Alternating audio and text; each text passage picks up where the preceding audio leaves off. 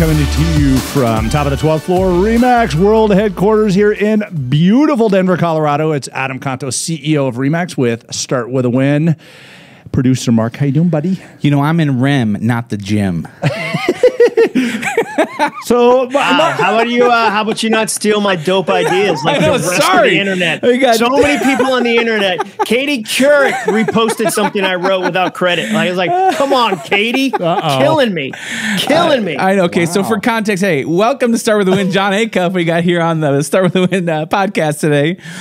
We were all, talking about times to get up in the morning, and we were talking that 2:45 is a limit. There's a limit to madness, and someone was saying 2:45, and Jon came up with this fantastic, little meme. You should be in REM, not at the gym at 2:45. Oh, I wrote it down. I wrote it down on my notepad. Yeah, I'm going to be saying that again. That's right. It's no good. Doubt. No there doubt. You All go. right, so we got Jon Acuff. If you don't know who Jon Acuff is, he is the New York Times bestselling author of 7 books. His latest, Soundtracks, The Surprising Solution to Overthinking, released this April, is already a bestseller. He's an Inc. magazine top 100 leadership speaker and has spoken to hundreds of thousands of people at conferences and companies around the world, including FedEx, Nissan, Microsoft, Lockheed, Chick-fil-A, Nokia.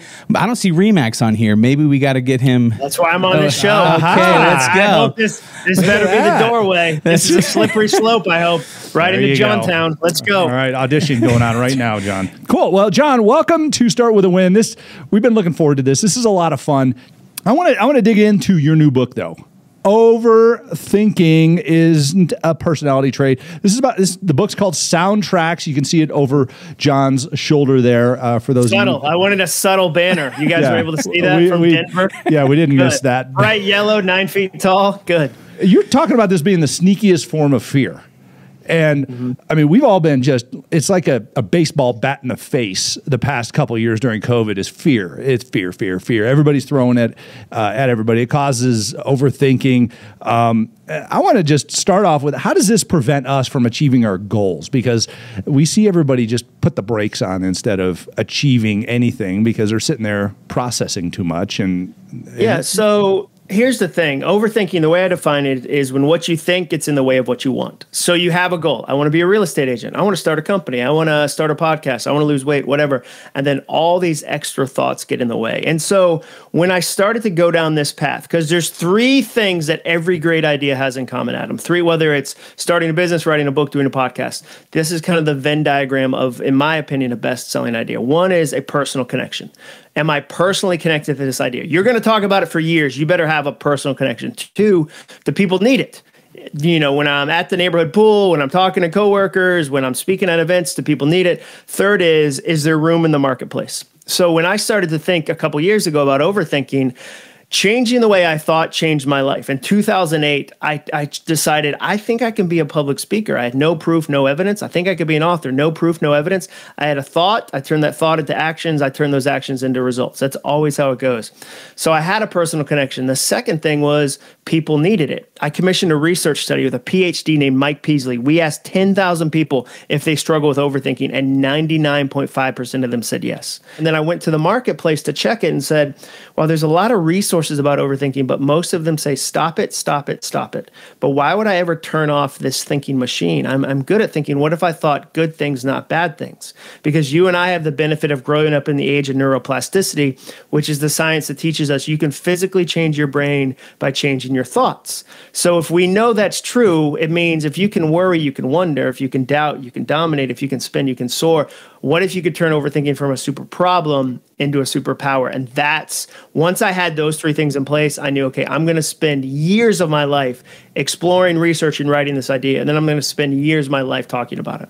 Oh, well, let's get into, how do you tap into the power of this then? How do you turn this into a superpower, Jon? The book teaches 3 things. It teaches you how to retire your broken soundtracks. And a soundtrack is just my phrase for repetitive thought. And I use that because a soundtrack is often in the background of the moment, but it can change the entire moment. So if you think about a movie, if they play an ominous song, even if it's a little white picket fence, beautiful house, it changes the moment. And so that's what a soundtrack does. And you have a soundtrack for your life. You have a soundtrack for your boss, for your job, for your hopes, for your dreams. So the first thing you do is you retire broken soundtracks, you replace them with new soundtracks, and you repeat the new ones so often they become as automatic as the old ones.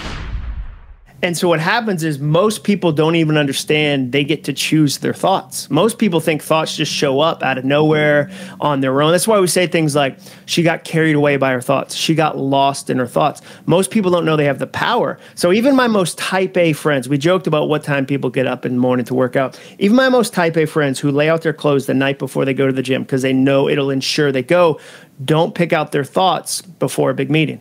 They don't say, hey, I've got this big negotiation coming up on Thursday, and the last one kind of went south, and I know I picked up some broken soundtracks, so I'm going to be tempted to have clenched fists in that meeting, and I don't want that to prevent a really good meeting. So here's what I'm going to have on repeat. Here are the thoughts I'm rolling in there with. And the reality is your thoughts come by one of two ways, choice or chance.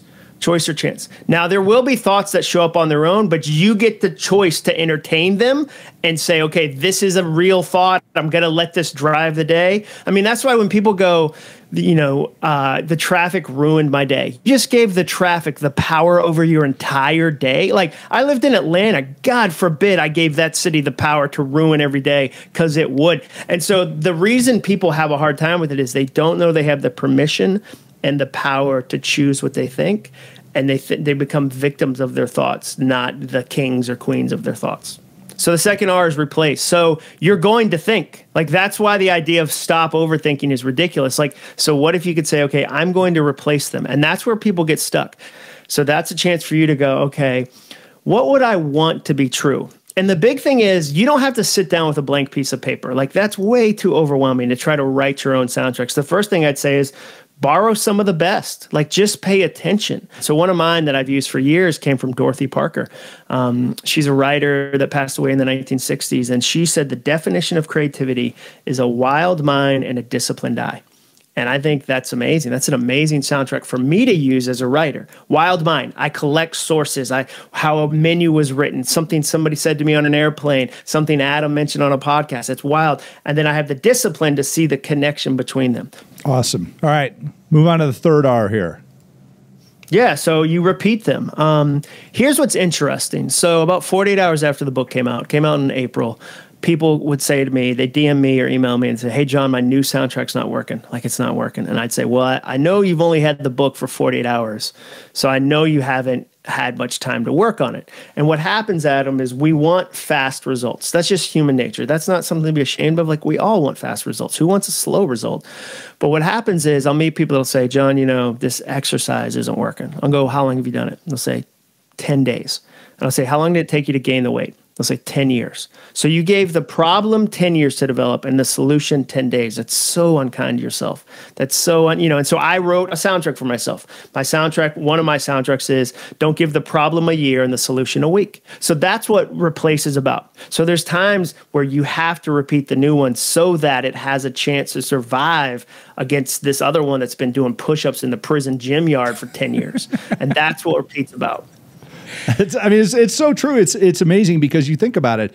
It's been said we all revert to our set point, like a thermometer or thermostat in a room, and it's that set point that people have been ingrained into them.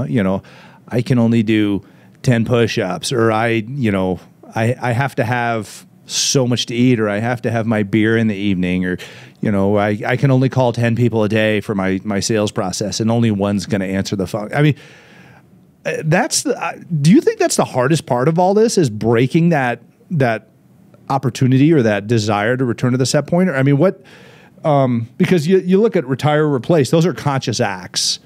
We're changing our subconscious with this repeat, aren't we? I think the challenge is giving yourself the time for it to work, like anything else. We tend to culturally, we celebrate the wrong parts of goals. So we say things like, well begun is half done. The hardest part of any journey is the first step. And that feels so good on a mug or like a photo of a unicorn on Instagram. But like, if you say well begun is half done, if a surgeon said to you, once I've made the first incision, I'm like halfway done with your surgery, you would be like, where did you go to school? Like, the hardest part of any journey is the first step. That's not even a little true. The middle's the hardest part. Like, I've never had a manager say, hey, we're at the middle of the project, the worst part. Time for middle cake. We have launch parties. We have kickoff parties. Where do people cheer at marathons? At the beginning and at the end. The middle is lonely. And so for me, there might be kind of, you have to get over that initial hill at the beginning to do the thing, but there's this whole middle section that's really challenging, where the repeat and then making it easy. Most people think a goal has to be difficult or miserable to count. So I'll meet people, they'll say, hey, I want to get in shape. And I'll go, great, what are you going to do? And they'll say, I'm going to run. I'll go, oh, do you like running? They go, no, I hate it. That's how I know it's good for me. I'm like, well, then I know you're not going to do it. But same with me in cycling. I tried cycling for like 6 months. I hated it. I hate any sport that involves getting hit by cars fairly regularly. For me, cycling's not my thing, you know? And so I think, though, that if your definition is it has to be really hard, really difficult, it only makes it harder to actually do versus going, I'm going to have a note in front of me. I wrote 3 words on a note card. I taped it up, and I'm going to remind myself, and I'm going to use as many reminders as I can come up with to make it as easy as possible for this to actually work. Amazing, Jon. And I mean, I think everybody listening to this has gotten something incredible out of the 3 R's. So we have retire, we have replace, and we have repeat.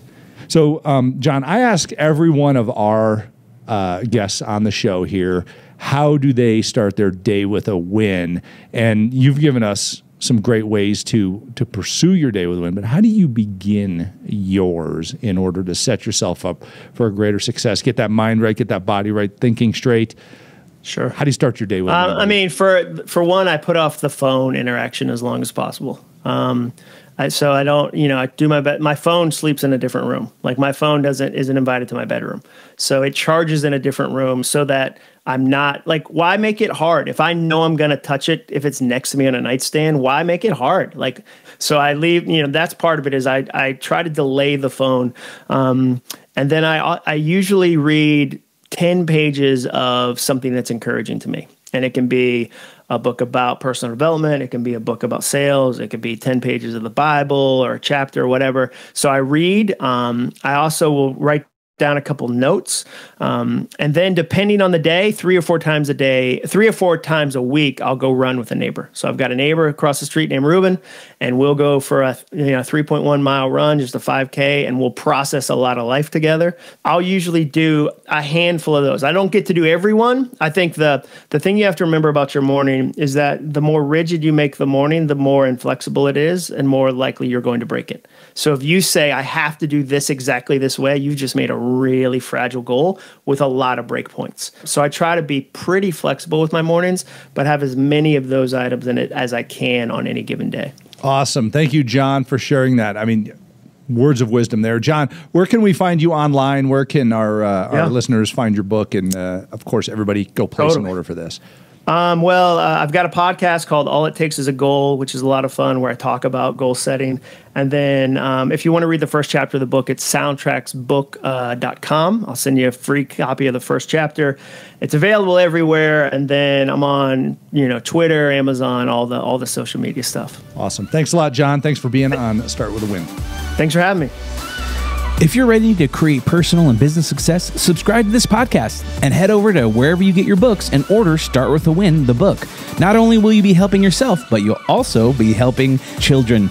All author proceeds go to Children's Miracle Network hospitals, so you'll be helping others as well. Head over to startwithawin.com for more great content, and until next time, start with a win.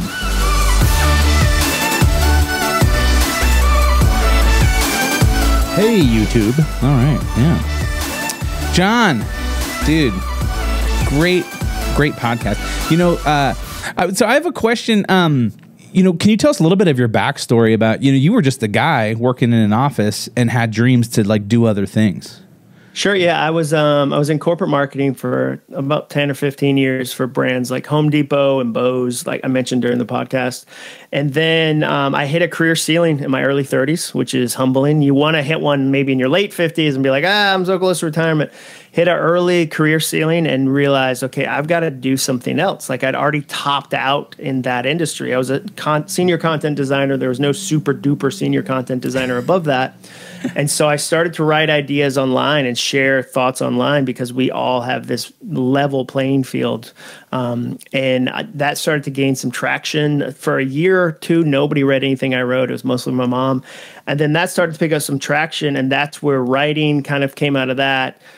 Public speaking came out of that. And all of a sudden, I realized I really genuinely believe that you can change your life. I had 2 kids under the age of 4. I had a day job. I had freelance clients. I had a really full life. And so I just started getting up earlier. I called it being selfish at 5 a.m. because no one expected me to do anything at 5 a.m. I could be selfish. And I would get up early, I'd write, and that turned into a book deal. It turned into working for Dave Ramsey for a few years. It turned into starting my own company 8 years ago. So that was really the genesis, though, was going, okay, I'm stuck. What do I do with that? Which is why I love helping people that are stuck, because I feel like you don't have to be stuck. And this world gives you plenty of opportunities to not be stuck if you'll do the work. All right. Well, hey, man, thanks so much for being a part of Start With a Win and coming on the show and hanging out with us for the past, 30 minutes. So totally. Thanks for having me. Thanks, John. We appreciate it. And if you're watching this, don't forget to subscribe. Click that thumbs up button because then more people will see this episode. And then that little bell icon because it'll notify you next time the episode drops. So until next time, we'll see you when we see you.